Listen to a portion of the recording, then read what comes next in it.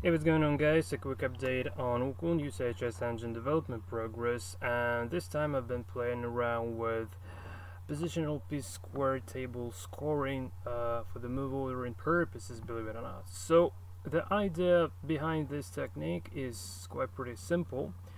So we try to use the positional p-square evaluation tables in order to give a score to the move in order to order it higher within the move list, and not just somewhere in the move list, but exactly where the history moves that are evaluated within when the alpha search increase occurs, basically. So I just thought that what if we try to add some extra evaluation for the history moves, or just the same as the previous alpha increase, the moves that has improved the alpha score within the previous iteration.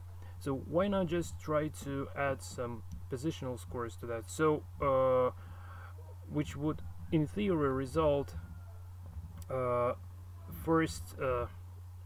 So the idea is actually to try to search those moves that are better positionally first, and those that are worse positionally to actually search them later on. So I just want to show you the test that shows the difference, basically. And before that, just let me show you probably this.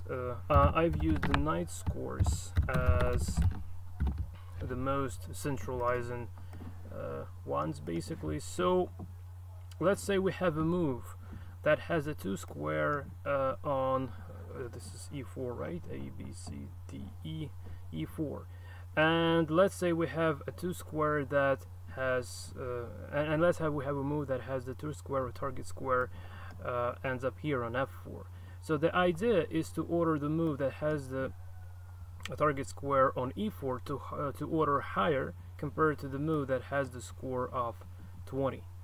So because the centralizing moves, in theory, they are better than non-centralizing, and assuming that we're doing this within ordering the history moves, which are quiet moves, so they are not captured. So this heuristics is about to be applied to only to quiet moves, not captures. So if we're making a quiet move, it's definitely better to make the move that actually leads the piece to the center rather than the one that is not doing so.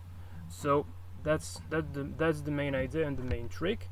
So I just now want to show you some results regarding this test. I already did ask this sort of a question on Talk Chess forum to ask the chess programming gurus what do they think about this, but not really that many answers there for now. So I'll wait a little bit more, and if something interesting would happen there, I would definitely share it with you guys. So now let me just try to run this test without my positional score p-square tables adjustments for the move ordering. So if we don't use this newly added feature and just run the search to the depth of 7, let's have a look at the total overall amount of nodes has been traversed.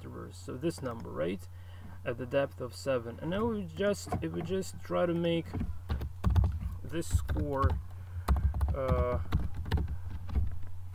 to take care of the positional score as well, then suddenly the number of nodes traversed at the depth of 7 is reduced. Not really that big, but still. Here we have 294 and here we have 263. So it's for about 30 thousandths of nodes getting reduced. Even though at some point, say at the depth of 6, we have even more nodes compared to the depth of 6 here. While say at the depth of 5 we have 346, and here we have 333, so definitely less number of nodes. So it's a bit controversial, so it's not that easy to understand whether it's worth of using it or not. And I would be playing around with this even more in order to realize that basically. But the idea actually deserves to live out there, and I didn't invent it myself. I've picked this idea from the chess program in the Wikipedia. I'm not really that sure that I am implementing this idea exactly like the best way. I'm not sure that I'm using the best way to implement this idea, because unfortunately there are no kind of examples of appropriate implementation of this. So I have to try it on my own and try to see what happens. But nevertheless, this is the idea. These are the results, and just yet another